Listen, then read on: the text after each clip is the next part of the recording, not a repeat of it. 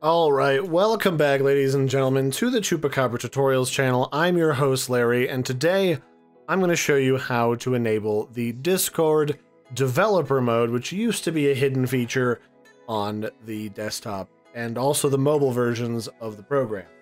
So nowadays, in 2021, if you open up your user settings, you can go down here to Advanced, and you can enable developer mode.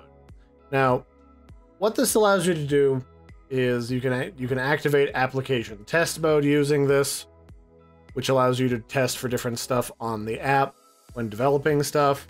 And the other thing that it allows you to do is you can right-click things like these messages, and you can get the ID or the ID number of an individual message posted on Discord. This is helpful because it allows you to link message numbers to people at Discord in case you need to report something going on the platform that's either harassment or illegal and stuff like that.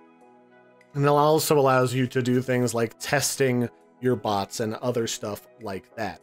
Previously, you had to find this particular setting underneath of appearance down here at the bottom, but this has since been moved to the advanced tab just up here at the top.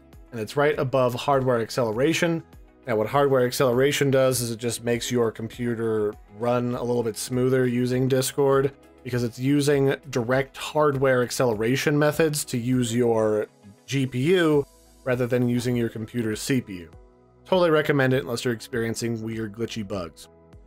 So that's it for this one, ladies and gentlemen. This has just been a quick explanation on how to enable developer mode, which allows you to see certain things like the ID number of users, servers, posts, and pretty much everything that you see on Discord posted or somebody using it has a unique identifying ID number.